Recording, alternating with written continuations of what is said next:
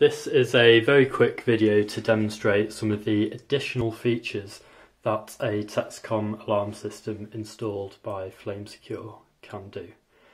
Obviously, with this being an alarm system, it works just fine as an alarm, but on this particular system, the tenants wanted locks on their doors, and we as landlords needed to have access for that as well.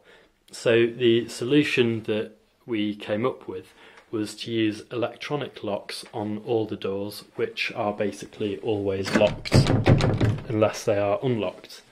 Now, we did think about keys, but keys can be lost, keys can be replicated, and keys can generally be a bit of a problem.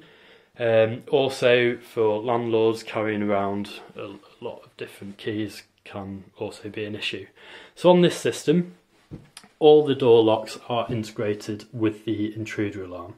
Here we have a keypad on the first floor, but it would work just the same if there was only one keypad on the ground floor.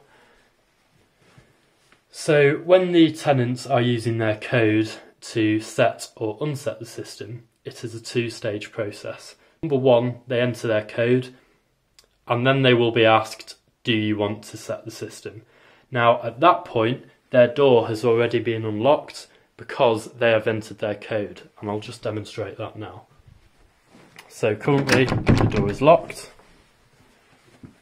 The user enters their code. Welcome back. We're going to leave that because we don't want to arm the system, but the door is now open, and that door will stay unlocked for 5 minutes. Now, if the user did want to arm the system, all they would then press is yes.